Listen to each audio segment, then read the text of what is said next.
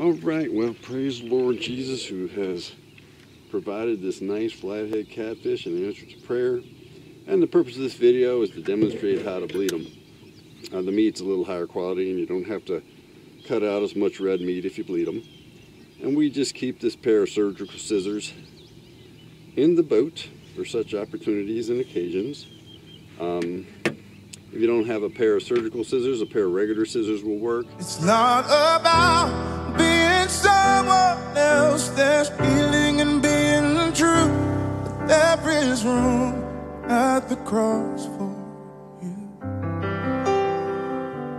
You can use a knife, but with fish flopping around, I think the operation goes a whole lot more smoothly with scissors rather than a knife. All right, so you want to get to the good part of the gill, or that part of the gill right there, and you just cut them.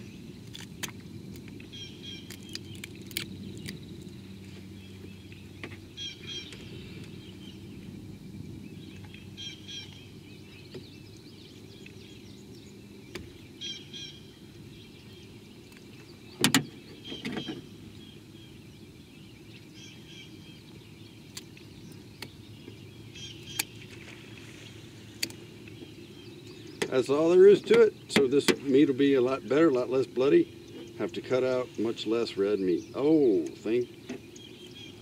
better finishing shot. Oh, thank you, Jesus.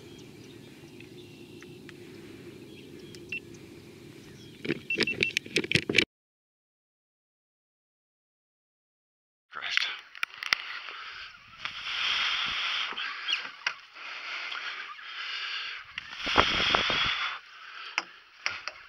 Might be a turtle.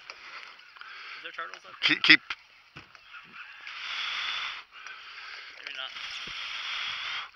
Keep reeling.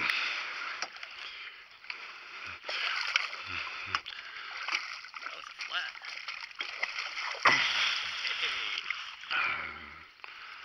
Good job on the flathead, man.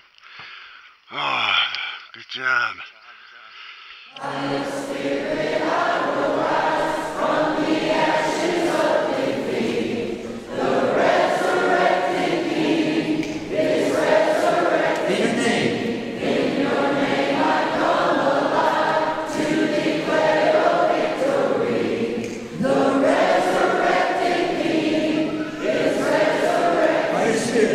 By your spirit I will rise from the ashes of defeat. The resurrected King is resurrected again.